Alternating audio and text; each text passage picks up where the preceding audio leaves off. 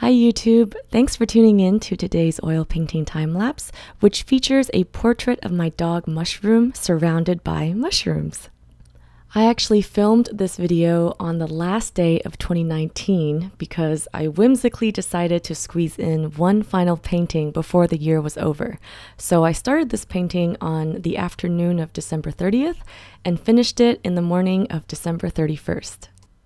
Usually before I begin a painting, I go through a somewhat extensive planning stage that includes concept sketching, digital color mock-ups, transferring the concept sketch, preparing my palette, pre-mixing my colors, etc. But for this piece, I was feeling a little impatient and just eager to start, so I decided to skip all the prep work and just dive right into the painting stage.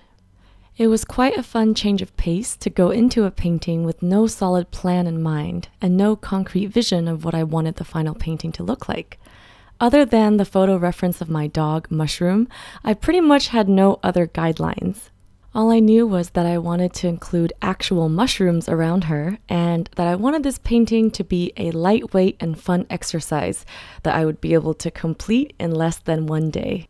Since I didn't even settle on a color scheme, there was no need to pre-mix any paint.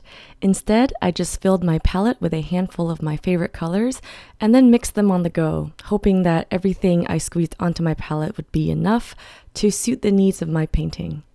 If you'd like to see a 60-minute tutorial of this painting where I go over the colors I used and my on-the-go color mixing process, as well as hundreds of hours of exclusive content, you can check out patreon.com/happydartist. Though I don't typically paint using such an improvisational process, I think it was an incredibly valuable exercise to help me break out of a creative rut. Sometimes my inspiration can be very fickle, which I have been experiencing a lot this past year, actually. I think it's a result of having worked and hustled too intensely in the years leading up to the burnout. And, at the end of the day, we're all human. We don't have a limitless amount of energies or ideas or drive. And I've made mistakes in the past where I would deal with burnout by completely removing myself from my work and just hoping that an extensive resting period will help me instantly recharge back to 100%. I would hope that after a vacation or a week off, I would be able to dive back into work full force and stronger than ever. But lately I've realized that maybe this expectation is a little too unrealistic. I mean, it took me years to work myself to a point where I started to feel depleted and burnt out, and it wasn't going to be fixed overnight. I realized that if burnout was caused by repeating exhausting, unhealthy habits on a daily basis, stretched over a long period of time, then to recover from the burnout, it would also require a long period of time. I needed to ease back into the swing of things, not dive back in full force. So instead of coming back from a week-long vacation, having the expectation that I would be able to paint something grander and better than before, I should have just been working on simple, fun, and lightweight projects to warm up my sore creative muscles. Small, cute paintings like this one help me dip my feet back into the pond without drowning myself. And the fact that I made it a goal to spend less than 24 hours on this painting also alleviated some of my natural perfectionist tendencies, which honestly is more of a curse than a blessing, since what happens is I usually end up wasting so much time fine-tuning little details on one painting that don't end up making a huge difference, but then I end up neglecting the rest of my projects and deadlines because I've wasted so much time on this one piece.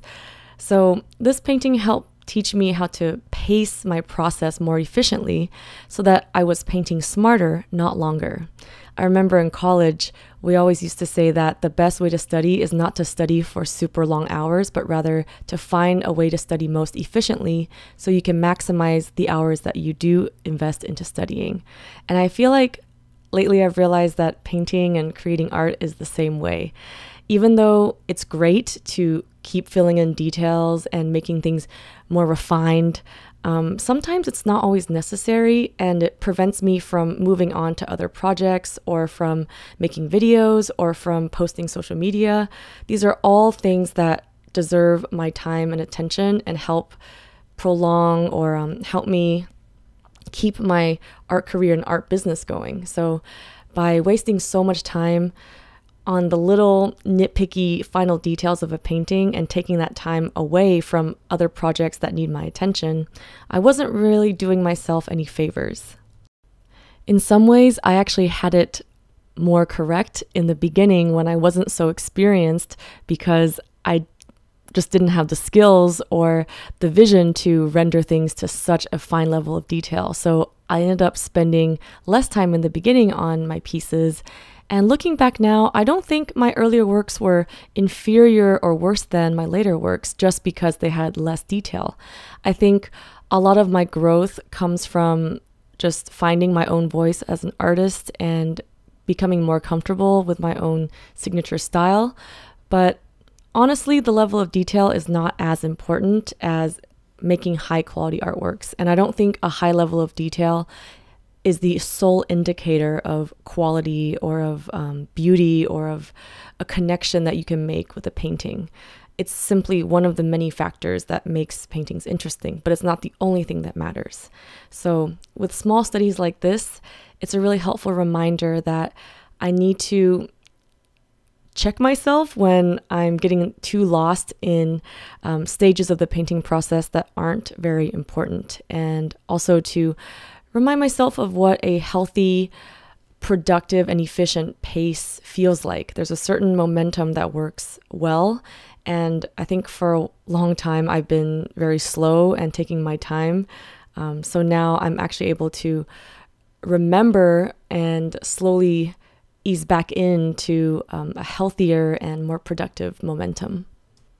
This painting also taught me to not rely so much on planning everything out, and instead to trust in my improvisational skills and my gut instincts. I feel like in the past, when I planned my artwork out more and more, it gave me a sense of security in a way, in the sense that I wouldn't bump into as many mistakes or accidents because I had the entire blueprint beginning to end planned out. So I wouldn't have to deal with encountering anything unexpected or having to repaint or fix anything because I wasn't well prepared enough, But I think over time, it got a little bit out of hand and I became too overly prepared to the point where it was taking away some of the special magic in letting things evolve on their own, or even the magic in making a mistake. Our favorite Bob Ross always says, sometimes mistakes are just happy accidents. So when I stepped away from following my self-imposed rule book, I became more open to discovering new possibilities for how the painting could look, and I was able to let the artwork evolve freely on its own. And ultimately, when I didn't have a definitive destination or end goal in mind, I was able to take my time, stop and smell the roses, and explore some of the unexpectedly delightful detours along the way. And that about wraps up today's video. Thank you all so much for watching with me and for spending your time listening to me ramble. As usual, you can find all of the art supplies I used today in the video description. I'm planning on making a series featuring all of my pets in a similar style and aesthetic so that in the end I can have a collection of 4 little paintings for a house that pay homage to how much we love our little furry family. So look out for more similar videos in the future. But if you all enjoyed today's topic of conversation, feel free to leave me your feedback or share some of your own stories in the comments. I always love interacting with you all and seeing what kind of video topics I should cover next based on your feedback and what you all want to hear from me. So if you'd like to see a more comprehensive, dedicated video where I talk about burnout and how to watch out for the signs of burnout and how to avoid it, but also more importantly, how to properly recover from burnout, please let me know and I would be happy to make that for you. And if you're interested in learning more about how to paint and draw, I have lots of art educational content on my Patreon page, including exclusive video tutorials, step-by-step photo tutorials, live streams, podcasts, and even surprise art gift boxes. All available at patreon.com/happydartist. I'd love to have you join my Patreon family. I wanted to quickly thank Squarespace for sponsoring this video and for supporting my channel and the art community. I've actually enjoyed using Squarespace for 4 years now to build and host my online shop and website. So whether you need a domain, website, or online store, make your next move with Squarespace. Start your free trial today at squarespace.com and visit squarespace.com/happydartist for 10% off your first purchase. Also, if you want to check out more artworks, works in progress, and just random daily artist adventures, feel free to check out my Instagram, and you can follow me at the handle @happydartist.